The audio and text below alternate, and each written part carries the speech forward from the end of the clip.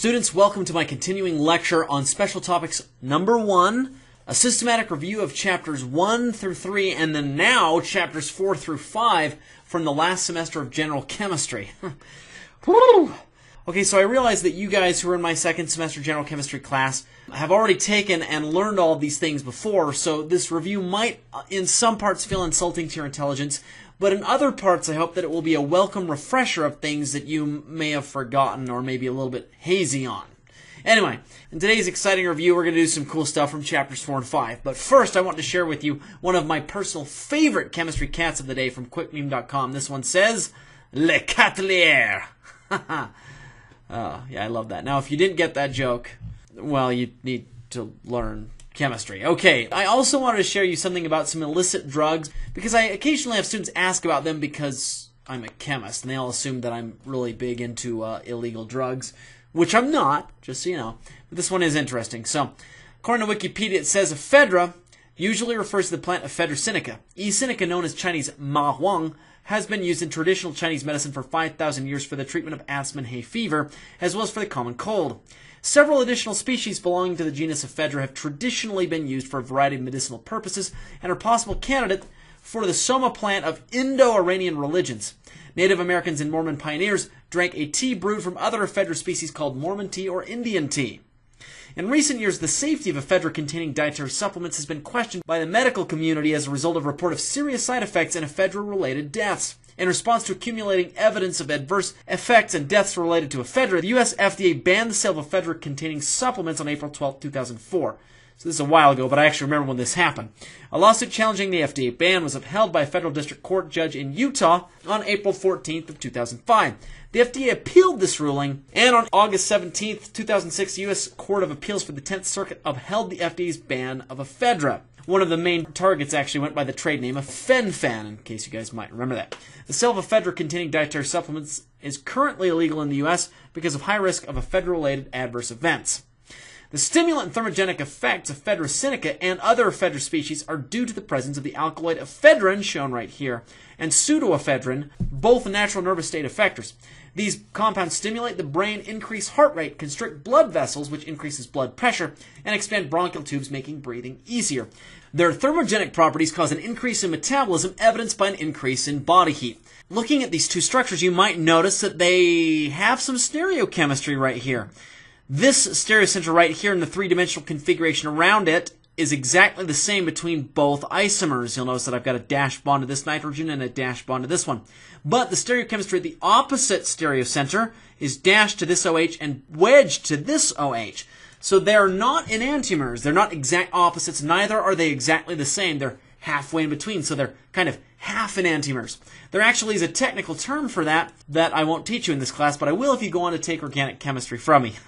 So thank you for indulging me with letting me go down this memory lane here. Well, I shouldn't say memory lane, I mean interesting lane with the coverage of illegal drugs. Alright, so after today's presentation that will review chapters 4 through 5, you guys should be able to use Avogadro's number to interconvert between moles and numbers of atoms, memorize the solubility rules from table 4.1 and use them to classify different compounds as being soluble or insoluble in water, identify the precipitates that form in precipitation reactions, write a net ionic equation, calculate an aqueous solution's molarity and concentration, use molarity to calculate grams of solute, write net ionic equations for neutralization reactions, and perform specific heat calculations. It's a long lineup. Let's go ahead and get started, beginning with Avogadro's number. What in the world is a mole?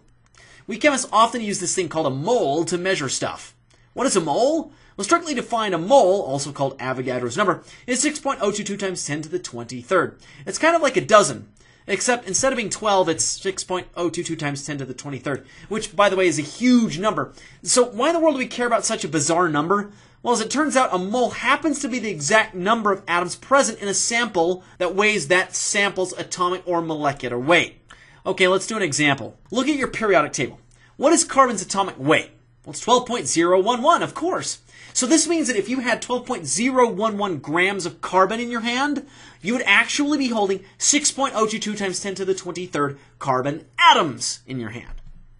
Let's do another. The atomic weight of magnesium is 24.305. This means that if you had 24.305 grams of magnesium in your hand, you'd be holding 6.022 times 10 to the 23rd magnesium atoms in your hand.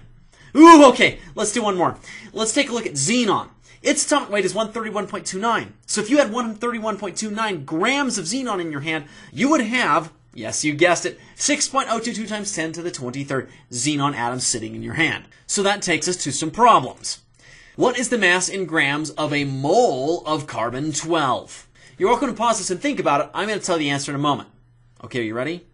If we're talking about carbon-12 specifically, we're talking about only atoms that weigh exactly 12. Not carbon-13s, not carbon-14s, or not a mixture of all of the above. It's just carbon-12s, which means that if you had 6.022 times 10 to the 23rd, that is 1 mole of carbon-12s, it would weigh exactly 12 grams.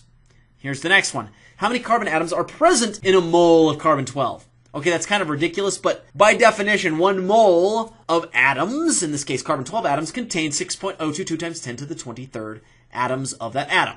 So that's the answer. And then this last one, calculate the number of nitrogen atoms in 0.41 moles of NH3 or ammonia. Now I'm not going to do this one for you, but I invite you to attempt it on your own, and then if you like, you can click this link to a separate video, in which I'll show you how to do it on the .cam or board. Alright, let's go on to our tricky problems. 1 mole of blank contains the largest number of atoms. Okay, once again, I'm not doing this for you, but I invite you to look at it, and then if you need to, click the link here to a separate video in which I'll show you how to do it on the board. And this one, a 30.5 gram sample of glucose contains how many atoms of carbon? Once again, I'm not going to do it, but I'll provide a link here to a separate video in which I do problems similar to this, or maybe even this exact one, I honestly can't remember, that you're welcome to check out and then attempt this on your own. That takes us to the end of this video presentation. Please stay tuned to the next one, in which I'll begin by teaching you about net ionic equations. Until next time, students, have an enjoyable rest of your day.